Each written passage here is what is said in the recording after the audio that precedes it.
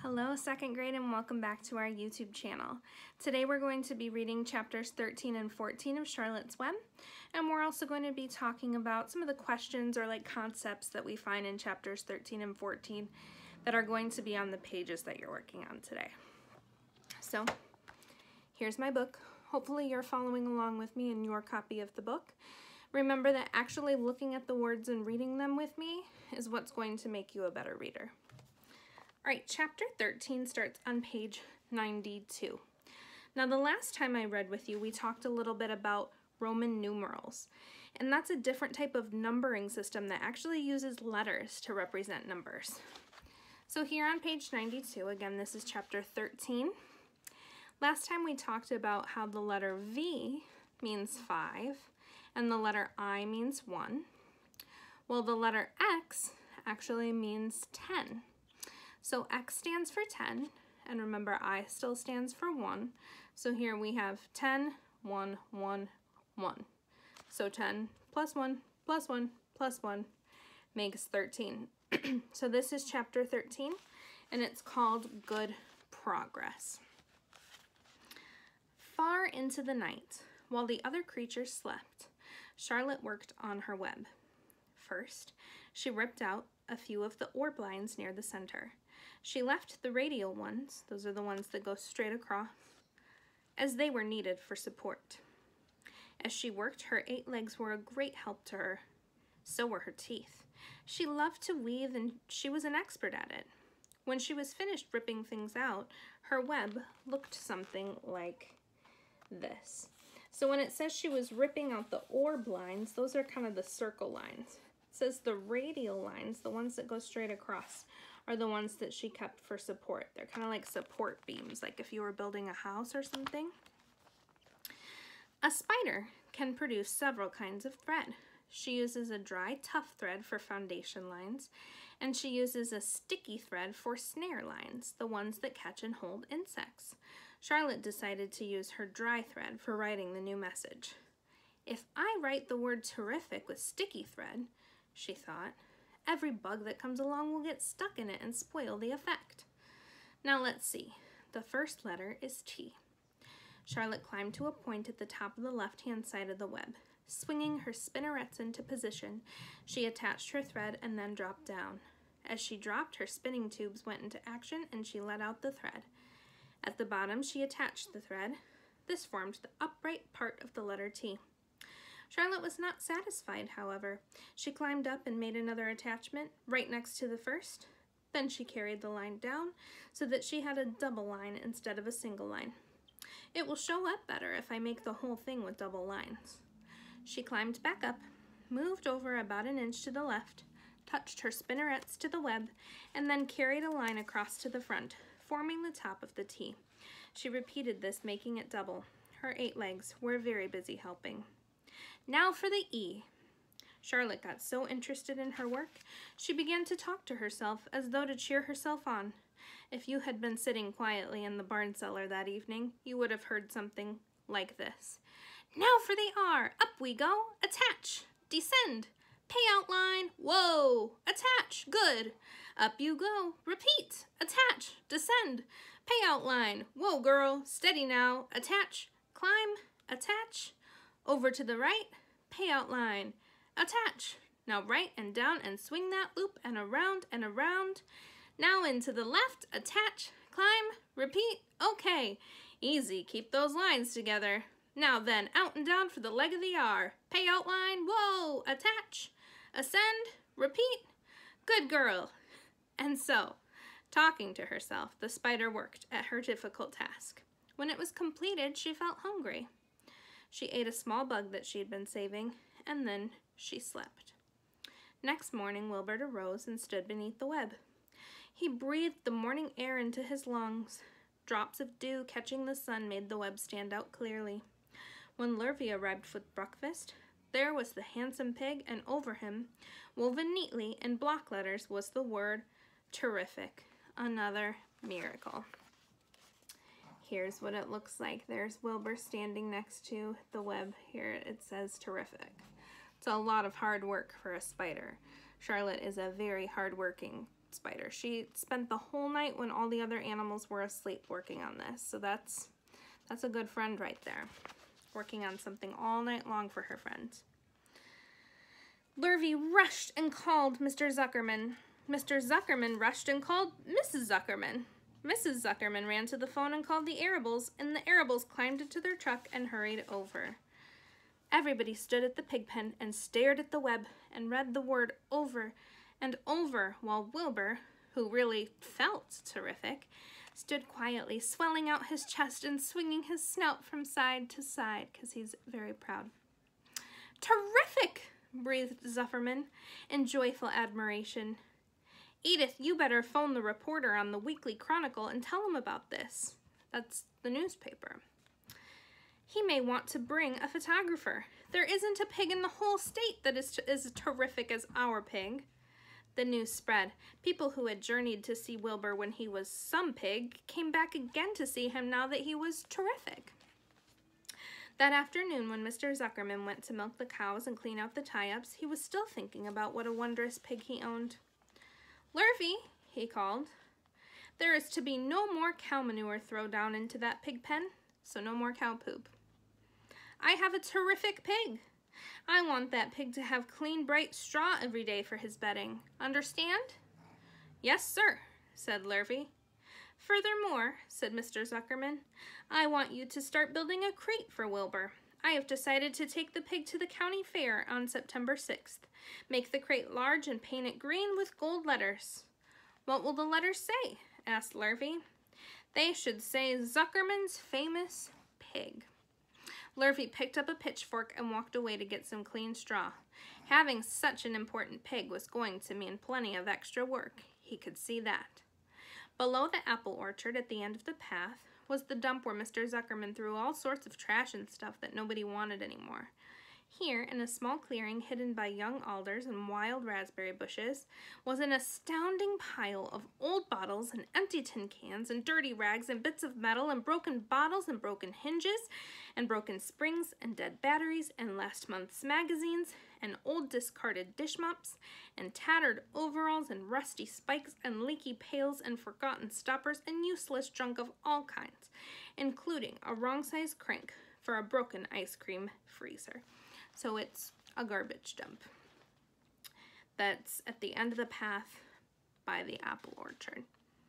Templeton knew the dump and liked it. There were good hiding places there, excellent cover for a rat, and there was usually a tin can with food still clinging to the inside. Templeton was down there now, rummaging around. When he returned to the barn, he carried in his mouth an advertisement he had torn from a crumpled magazine. "How's this?" he asked, showing the ad to Charlotte. "It says crunchy." "Crunchy would be a good word to write in your web." "Just the wrong idea," replied Charlotte. "It couldn't be worse. We don't want Zuckerman to think Wilbur's crunchy. He might start thinking about crisp, crunchy bacon and tasty ham. That would put ideas into his head. We must advertise Wilbur's noble qualities, not his tastiness. Go get another word, please, Templeton." So here's Templeton bringing the wrappers with the words on it to Charlotte.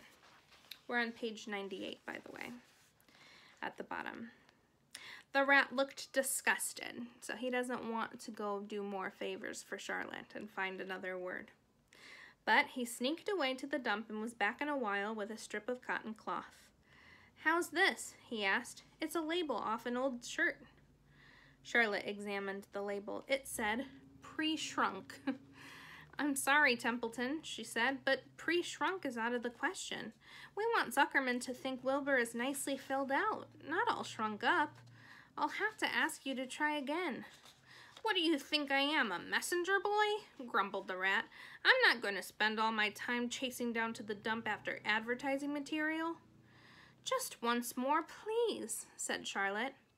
"I'll tell you what I'll do," said Templeton. "I know where there's a package of soap flakes in the woodshed. It has writing on it. I'll bring you a piece of the package."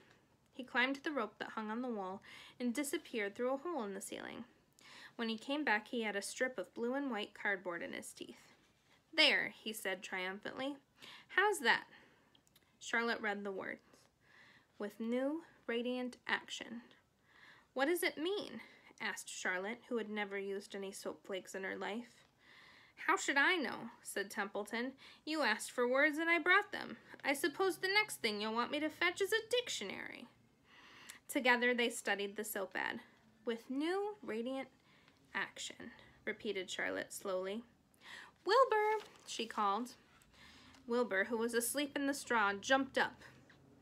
Run around, commanded Charlotte. I want to see you in action to see if you are radiant. Wilbur raced to the end of his yard. Now back again faster, said Charlotte. Wilbur galloped back. His skin shone, his tail had a fine tight curl in it. Jump into the air, cried Charlotte. Wilbur jumped as high as he could. Keep your knees straight and touch the ground with your ears, called Charlotte. Wilbur obeyed. Do a backflip with a half twist in it, cried Charlotte. Wilbur went over backwards, writhing and twisting as he went. So here's Wilbur trying to do a backflip, I suppose. Okay, Wilbur, said Charlotte. You can go back to sleep. Okay, Templeton, the soap ad will do, I guess. I'm not sure Wilbur's action is exactly radiant, but it's interesting. Actually, said Wilbur, I feel radiant. Do you? Said Charlotte, looking at him with affection. Well, you're a good little pig, and radiant you shall be. I'm in this thing pretty deep now. I might as well go the limit. Tired from his romp, that means kind of running around, Wilbur lay down in the clean straw. He closed his eyes. The straw seemed scratchy, not as comfortable as the cow manure, which was always delightfully soft to lie in. So even though the cow manure, the cow poop, is kind of like gross and smelly because it's poop, Wilbur kind of likes it better than the straw because it's more comfortable. If you've ever been to a farm or on a hayride and felt the straw, it's pretty kind of scratchy, itchy stuff. So Wilbur's kind of like, this isn't as comfy. So he pushed the straw to one side and stretched out in the manure. Wilbur sighed. It had been a busy day, his first day of being terrific. Dozens of people had visited his yard during the afternoon, and he had to stand and pose looking as terrific as he could. Now he was tired. Fern had arrived and seated herself quietly on her stool in the corner. Tell me a story, Charlotte, said Wilbur as he lay waiting for sleep to come. Tell me a story. So Charlotte, although she too was tired, remember she was up all night making that web, she did what Wilbur wanted. Once upon a time, she began, I had a beautiful cousin who managed to build her web across a small stream. One day a tiny fish leaped into the air and got tangled in the web. My cousin was very much surprised, of course. The fish was thrashing wildly. My cousin hardly dared tackle it, but she did. She swooped down and threw great masses of wrapping material around the fish and fought bravely to capture it. Did she succeed? Asked Wilbur. It was a never-to-be-forgotten battle, said Charlotte. There was the fish caught only by one fin and its tail wildly thrashing and shining in the sun, and there was the web sagging dangerously under the weight of the fish. Here's a picture of that happening. Charlotte's cousin with her web and the fish stuck inside. How much did the fish weigh? Asked Wilbur eagerly. I don't know, said Charlotte. There was my cousin slipping in, dodging out, beaten mercilessly over the head by the wildly thrashing fish, dancing in, dancing out, throwing her threads and fighting hard. First she threw a left around the tail. The fish lashed back, then a left to the tail and a right to the midsection. The fish lashed back, then she dodged to one side and threw a right and another right to the fin, then a hard left to the head while the web swayed and stretched. Then what happened? Said Wilbur. Well, nothing, said Charlotte. The fish lost the fight. My cousin wrapped it up so tight it couldn't budge. Then what happened? Asked Wilbur. Nothing, said Charlotte. My cousin kept the fish for a while, and then, when she got good and ready, she ate it. Tell me another story, begged Wilbur. So Charlotte told him about another cousin of hers who was an aeronaut. What is an aeronaut? Asked Wilbur. A balloonist, said Charlotte. My cousin used to stand on her head and let out enough thread to form a balloon. Then she'd let go and be lifted into the air and carried upward on the warm wind. Is that true? Asked Wilbur. Or are you just making it up? It's true, replied Charlotte. I have some very remarkable cousins. And now, Wilbur, it's time you went to sleep. Sing something, begged Wilbur, closing his eyes. So Charlotte sang a lullaby while crickets chirped in the grass and the barn grew dark, and this was the song she sang. The words are, Sleep, sleep, my love, my only, deep, deep in the dung and the dark. Be not afraid and be not lonely. This is the hour when frogs and thrushes praise the world from the woods and the rushes. Rest from care, my one and only, deep in the dung and the dark.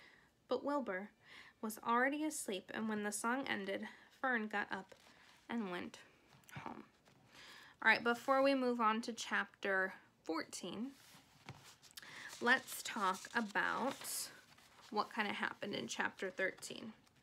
So in chapter 13, we started off with Charlotte making a new web, and it said terrific.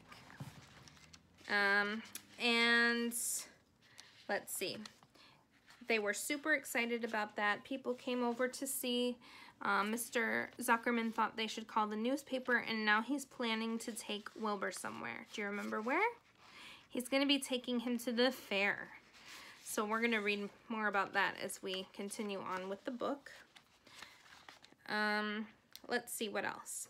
So Charlotte had asked Templeton the rat to find some new words that she could write into the web about Wilbur. So Templeton decided to look in the trash dump. Now there was a whole big paragraph on page 97 that talked about what's in the trash dump. One of the things in the worksheets that you're going to be working on today is asking about words and things to describe the trash dump. So you'll be able to find that on page 97, so that'll help you out. So Templeton likes the dump for a couple of reasons. Mentions that towards the bottom of the page. Said Templeton knew the dump and liked it. There were good hiding places there, and there was usually a tin can with food still clinging to the inside. So he liked the dump because it has good hiding places, and it usually has a little bit of food left over. All right, so what word did they find to describe Wilbur? Do you remember? They were going to use crunchy, but Charlotte said no, that's going to make him think of bacon.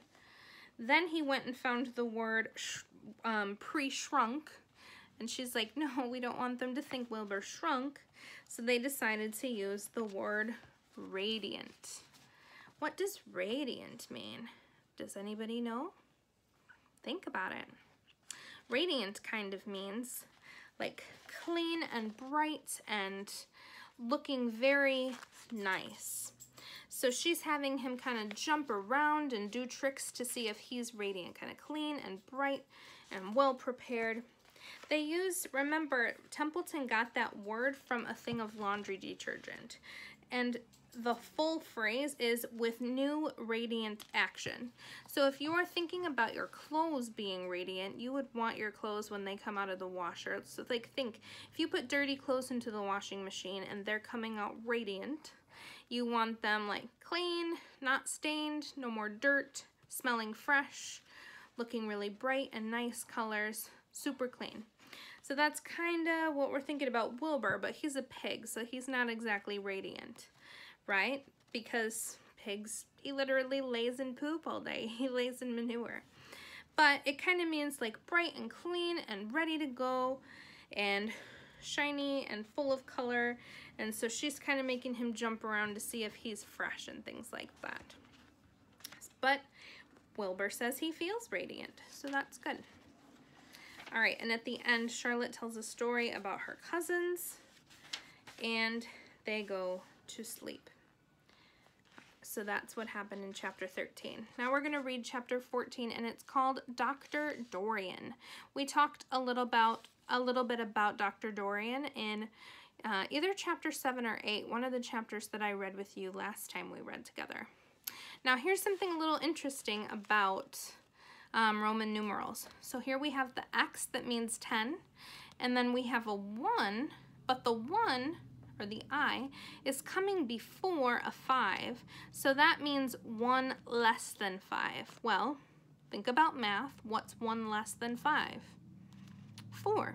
So when you have an I or a 1 before a 5, that means 1 less than. So we have 10, 1 less than 5. Well, we just mentioned that 1 less than 5 is 4. So 10 and 4 means chapter 14. So Roman numerals are a little bit tricky, but I hope you're kind of enjoying this little mini lesson on Roman numerals. All right, so Dr. Dorian. Now, if you remember from before, Dr. Dorian is Fern's doctor.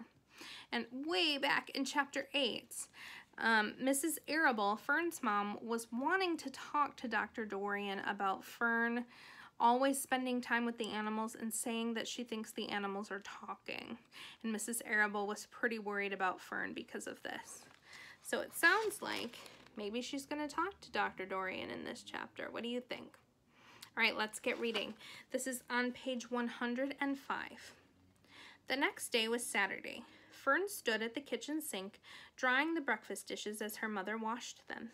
Mrs. Arable worked silently. She hoped Fern would go out and play with other children instead of heading for the Zuckerman's barn to sit and watch animals. Charlotte is the best storyteller I ever heard, said Fern, poking her dish towel into a cereal bowl. Fern, said her mother sternly, you must not invent things. You know spiders don't tell stories. Spiders can't talk. Charlotte can, replied Fern. She doesn't talk very loud, but she talks. What kind of story did she tell? Asked Mrs. Arable. Well, began Fern, she told us about a cousin of hers who caught a fish in her web. Don't you think that's fascinating? Fern, dear, how would a fish get in a spider's web? Said Mrs. Arable. You know it couldn't happen. You're making this up. Oh, it happened all right, replied Fern. Charlotte never fibs. Fibs is another word for lies, so Charlotte never lies. This cousin of hers built a web across a stream.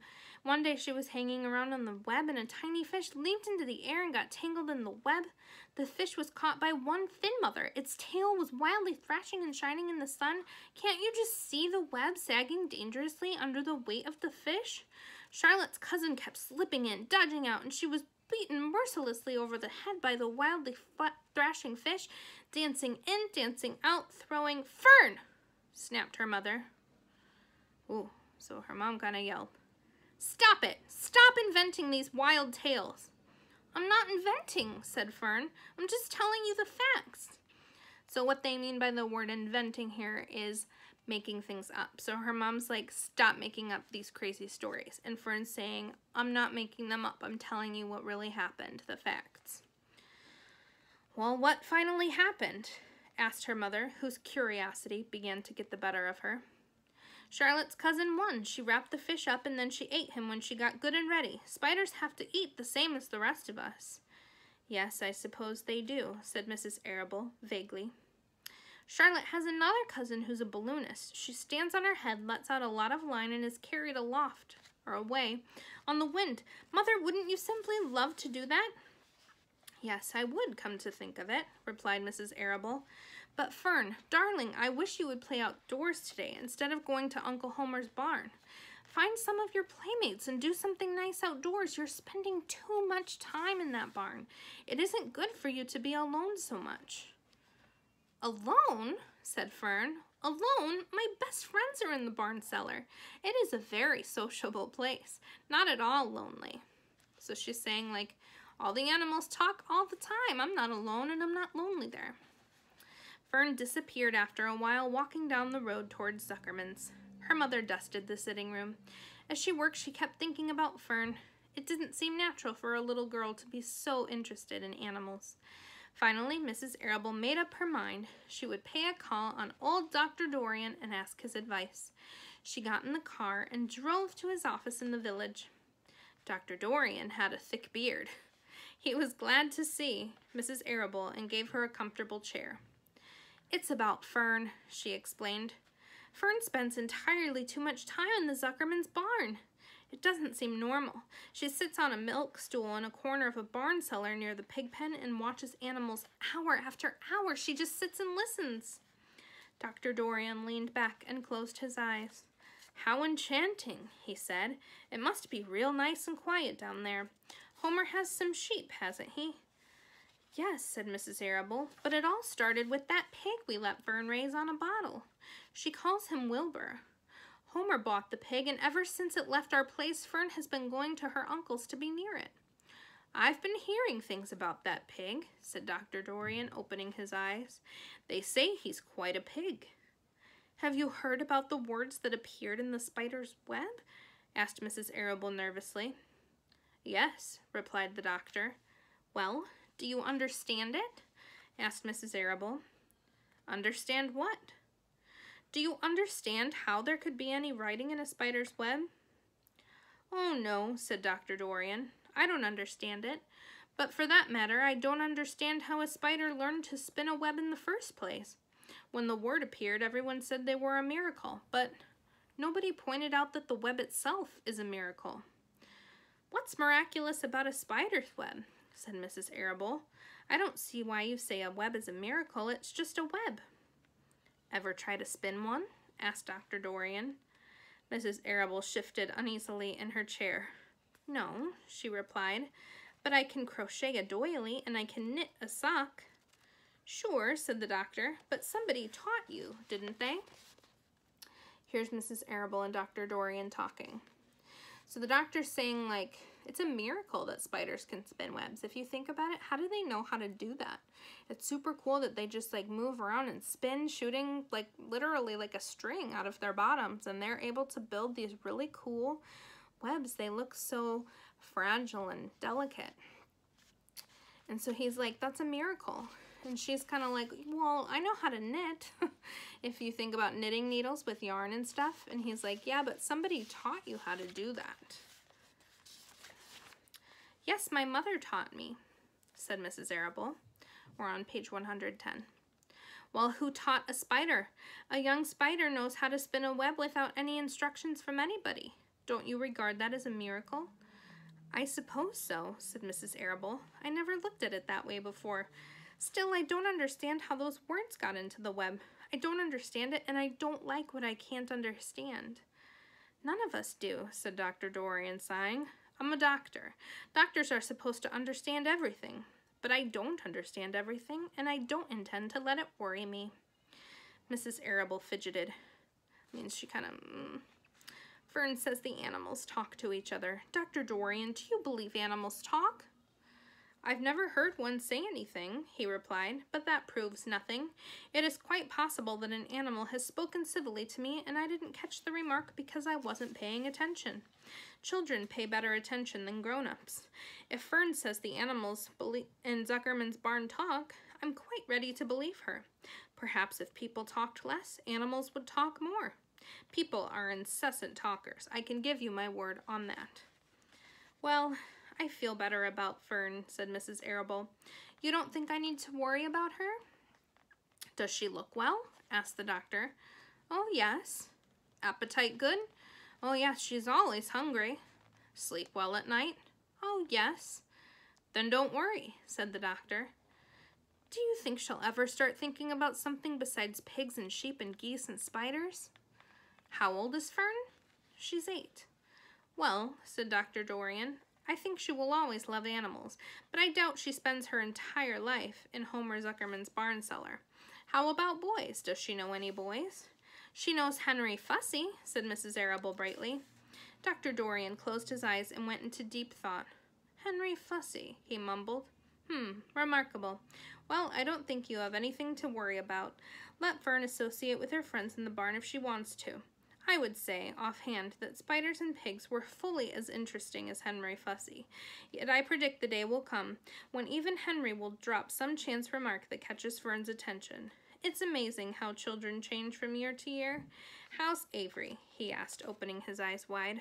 Oh, Avery, chuckled Mrs. Arable. Avery's always fine. Of course he gets into poison ivy and gets stung by wasps and bees, and brings frogs and snakes home and breaks everything he lays his hands on. He's fine. Good, said the doctor. Mrs. Arable said goodbye and thanked Dr. Dorian very much for his advice. She felt greatly relieved. That's the end of chapter 14. All right, so what we covered in that chapter was Fern was telling her mom about the stories that Charlotte was telling them in the barn. And her mom's really worried at this point, so goes and talks to Dr. Dorian. And it's very interesting what Dr. Dorian says, isn't it? He kind of says, well, I haven't heard animals talk, but that doesn't mean that they don't. Perhaps I wasn't listening well enough. He said, if people talked less, animals would talk more. People are incessant talkers. And he said, like, if Fern's like eating and sleeping and all those things fine, then she's okay. And he basically said she'll probably love animals her whole life, but she's a kid, and soon boys and other kids will catch her attention, and she'll spend more time doing kind of like bigger kid things than staying in the barn all the time. And her mom is feeling better. So that's what happened in chapter 14. Now, I know one thing that your paper is going to ask you that you're going to work on now after this is it's going to ask you if you agree with Dr. Dorian about what he told Fern's mom. Do you think maybe animals talk and maybe we just talk too much and don't listen closely enough to hear them? I don't know. You'll have to write about what you think. Thank you for reading with me today. I'll see you soon. Have a good day. Bye-bye.